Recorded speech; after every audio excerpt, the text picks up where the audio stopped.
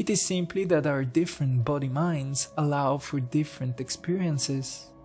Consciousness is simply the space in which body, mind, and world encounter one another. Consciousness is not a thing, but a property of the world.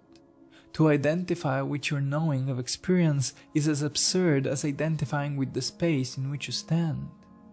Your consciousness is not yourself.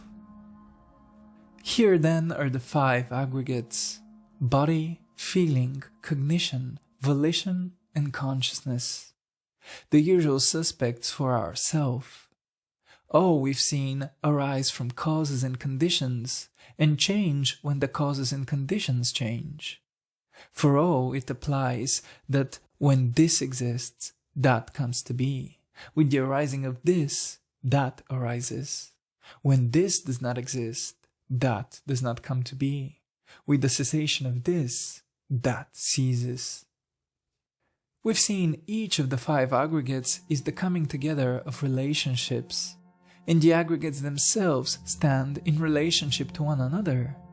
Body affects cognition, cognition affects volition, volition affects feeling, and so on. A fractal of relationships. Zoom in and you see consciousness. Zoom out and you see a person. Zoom out more and you see a planet or a galaxy.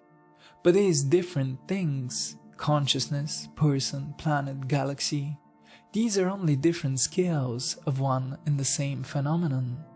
This phenomenon is the cosmic flow of relationships, the stream of cause and effect connecting all of space-time. Interdependent arising. So, is interdependent arising our true nature? Is it your true self? This would be a satisfying conclusion. But to identify as interdependent arising is to fall for the last desperate attempt of language to impose itself on reality, to make a thing of the emptiness of things. The Buddha himself reminds us, interdependent arising is just words.